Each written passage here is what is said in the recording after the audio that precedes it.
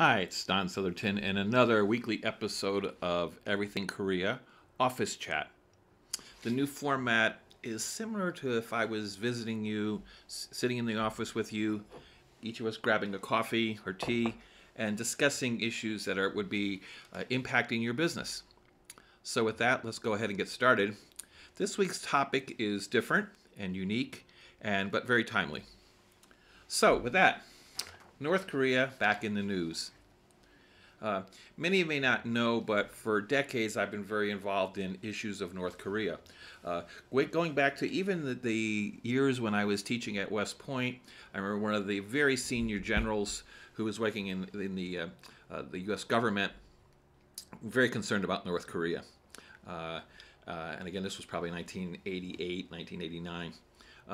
In my academic years, post 2000, probably for the next 4 or 5 years there, I was very engaged in academia, looking at all phases of Korean culture, history, the economics, many different situations dealing with Korea, including North Korea.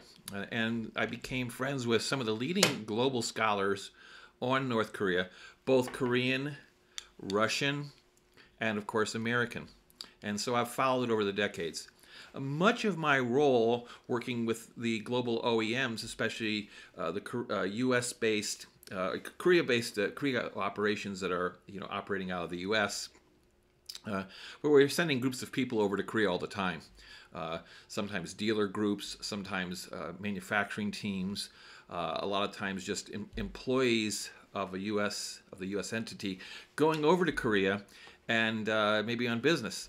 And then there'd be saber rattling with North Korea. There'd be a spike in this news, and there'd be concerns. People would be backing out. One time I had, a very senior executive say that his family was going to go and was so upset that he was going to Korea the next day. And in most of those situations I've explained where saber rattling has been a long-term tactic of North Korea, though concerning. But I didn't feel it was really going to disrupt that trip.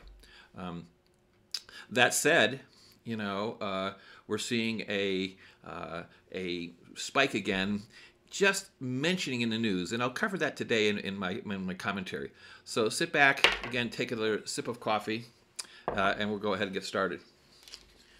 With the reoccurring global COVID concerns, and for the United States, a disputed election and recovery plans like the Biden Economic Relief Program, we have not heard much in mainstream media about North Korea. In other words, there's a lot of other stories that have been much more timely and more like the border with Mexico. I mean, all these issues come up. The mainstream media tends to pick these big high-profile stories and focus on those.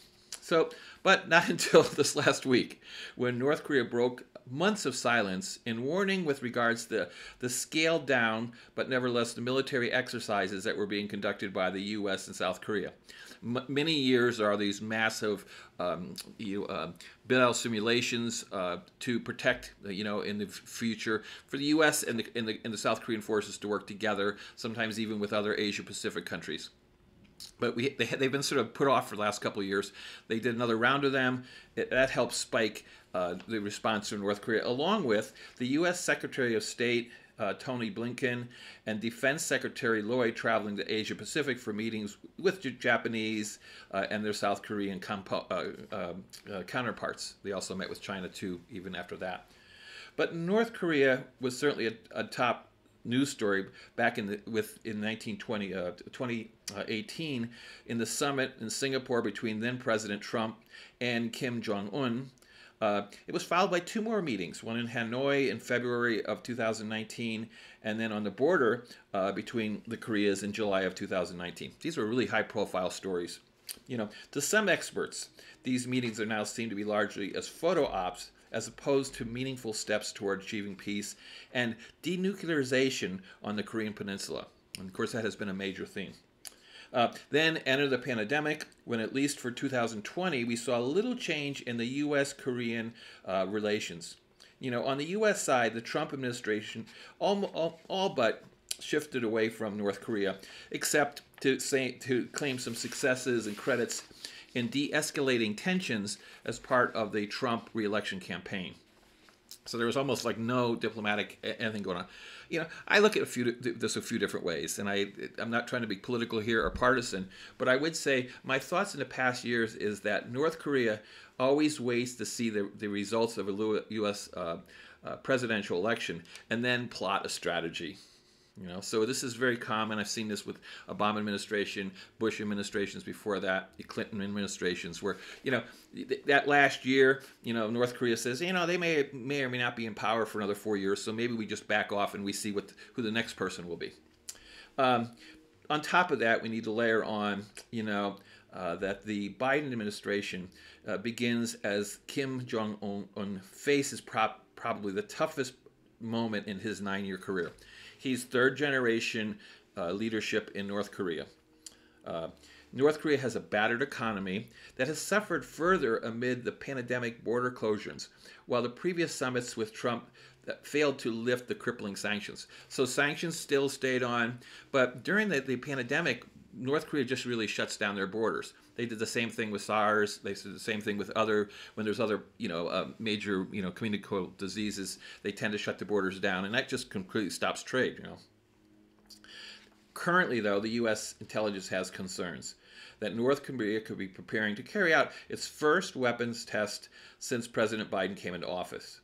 North Korea traditionally has done some kind of strong, provocating action, aka ICBM missile launches or nuclear testing, early in the leadership of both U.S. and in South Korean presidencies. And the South Korean election is a year from now. Okay, so as for the Biden strategy, senior U.S. officials are staying with past policy and have reaffirmed the commitment to a complete denuclearization on North Korea.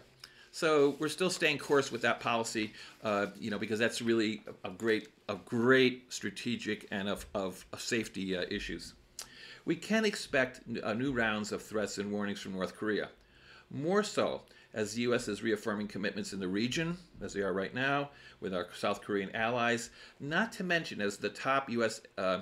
Officials are also drawing attention to North Korean security challenges and their systematic and widespread abuses against its own people, the human rights issues. So these things all spur reaction from North Korea. We saw some beginning of last week. We'll probably see either some sort of more military, missile testing or nuclear testing, and then, of course, a round of more dialogue that comes back. So if you have any questions on this, please feel free to reach out to me. I per se am not a North Korean expert, but, I do have deep resources. I monitor it. At this point, probably a little concern for most of you because you're not going to be traveling to Korea with the 2-week quarantine still in place.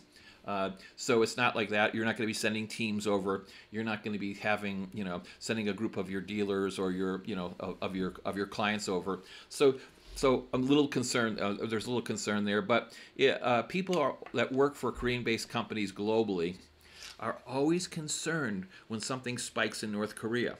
Is it going to affect our supply chain? Are they going to invade South Korea and disrupt, our company? So these are always concerns that come out. And so if you do have questions on those, feel free to reach out to me. I've handled these for 25 years now and watch it very carefully. So with that in mind, we're finishing up our office chat. I'll have my cup of coffee when I'm done. Talk to you very soon. Take care.